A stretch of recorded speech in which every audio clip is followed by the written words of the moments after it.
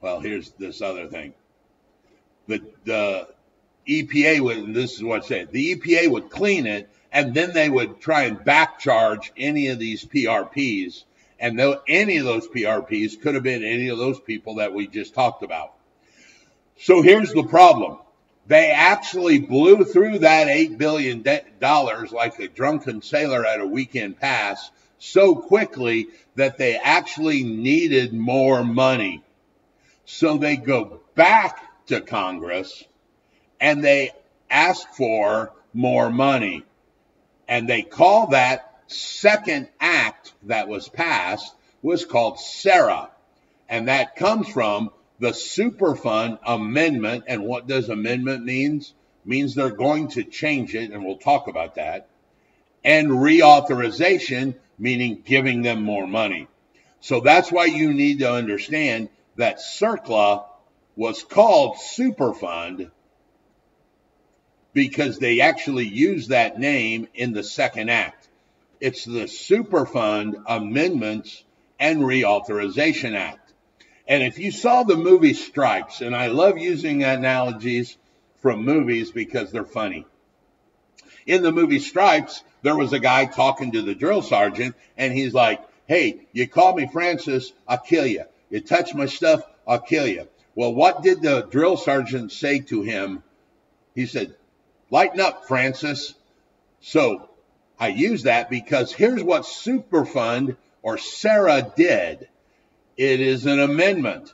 So SARA said, we will give you or reauthorize you more money, but dude, you got to lighten up.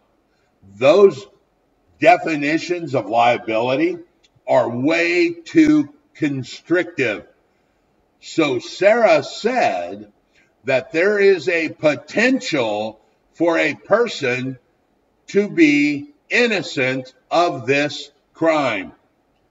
And it is called the Innocent Landowner Immunity Act.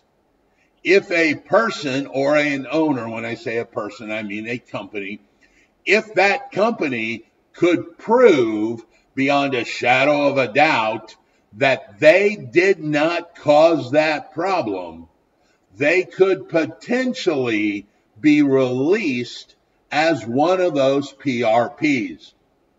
If they can prove that they didn't do it, hey, it was literally caused by someone else. Maybe they bought the property after it was created by someone else. Maybe those people lied on the environmental or the title work, and that new buyer thought they were buying property and found there was no damage, so they went ahead and bought it. So all of these things could potentially release a person from that liability under CERCLA when they amended it and created the SARA Act.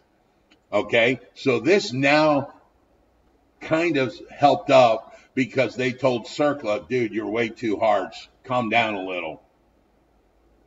So when they're dealing with this, there were people that are actually have the property and people that may be liable. Now, think back to, we talked about 4 attributes of value: demand, utility, scarcity, and this last one here was called transferability. At the time, I set you up for a joke, and now here's the punchline to that joke.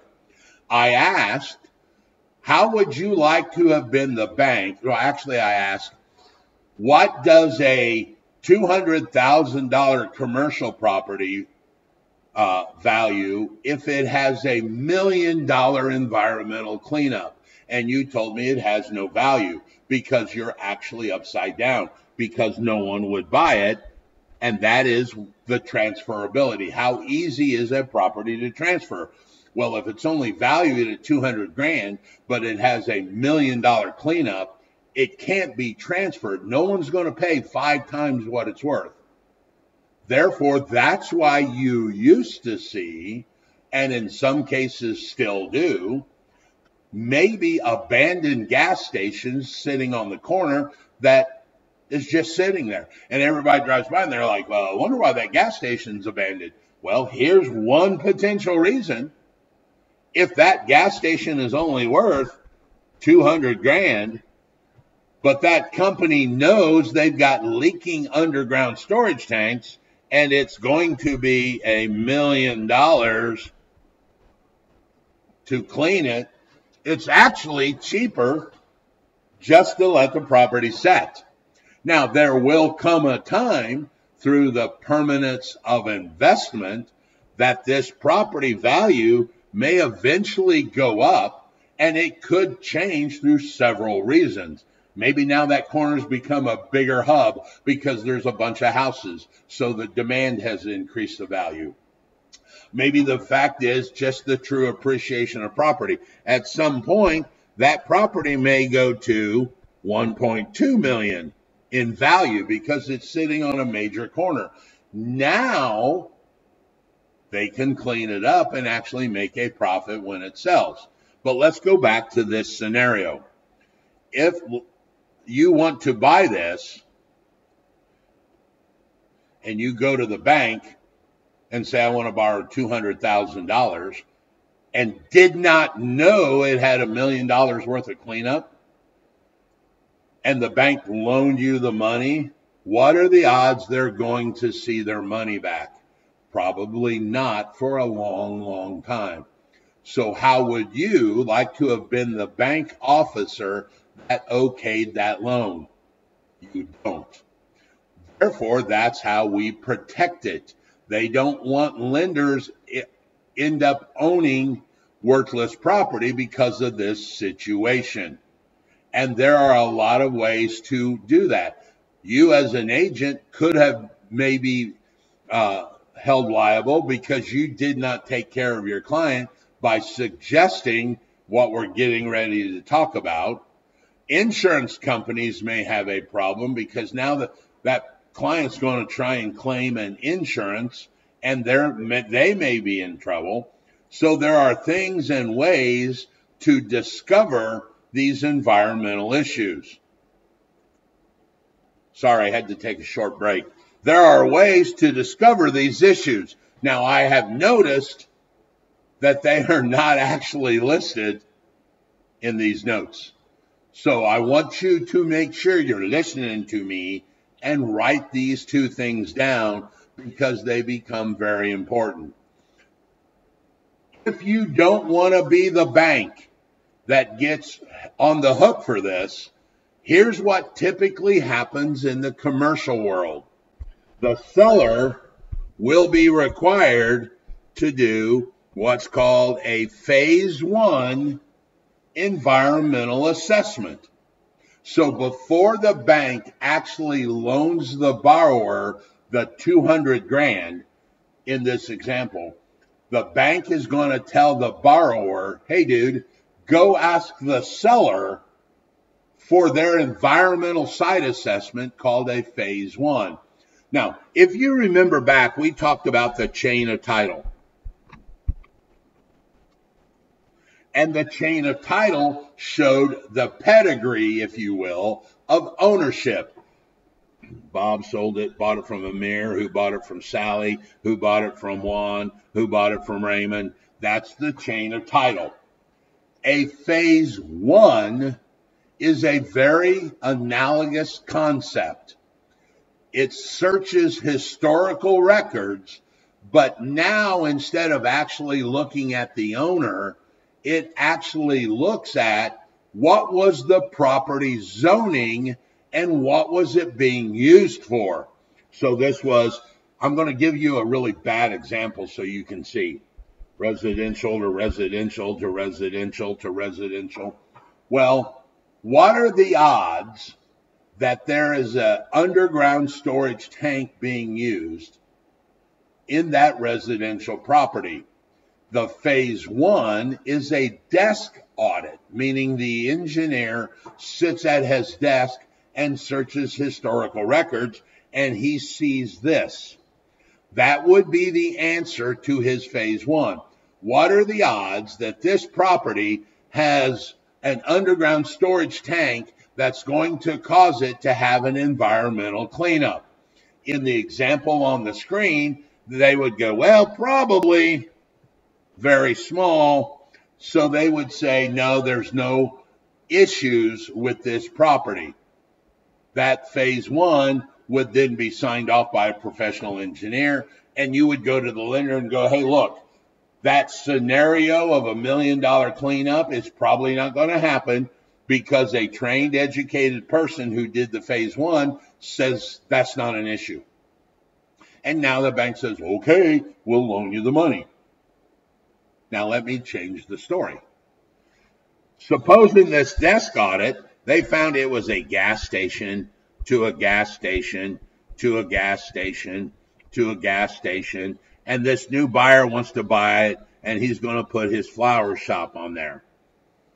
So he goes to the bank and says, hey, bank, I want to borrow $200,000.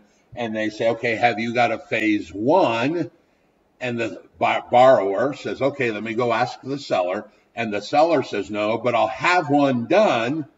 So he hires an environmental company who does a phase one, which again is a desk audit, meaning they search historical documents, but they're looking for the zoning and the property use.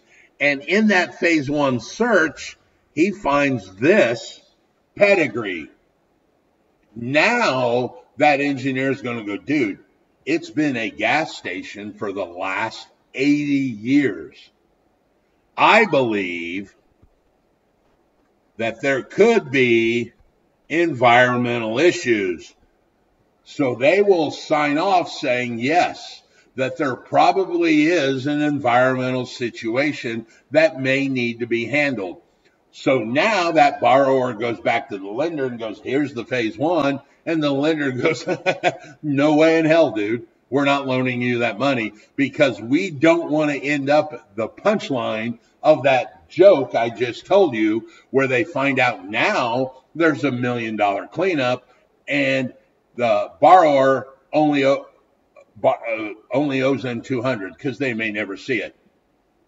So what happens is if this phase one comes back positive or with a yes recommendation, what will happen now is the environmental or the owner is going to contact that environmental company and say, okay, in your phase one, you said that, yes, there was a probability.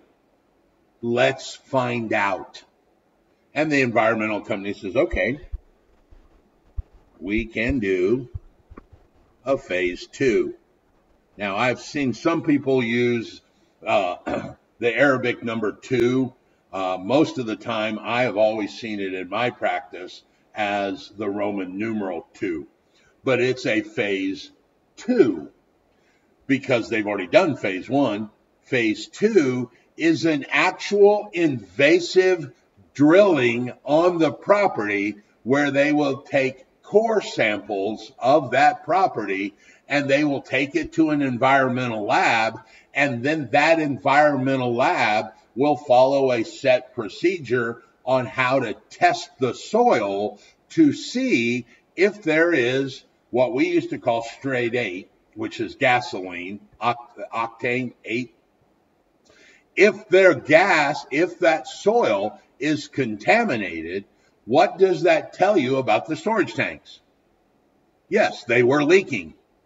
Now that bank has truly dodged that punchline because they are going to say, no, this phase 2 has come back with problems that are going to need to be cleaned, and we are not going to be the ones on the hook. So, Mr. Borrower, we are not going to loan you the property.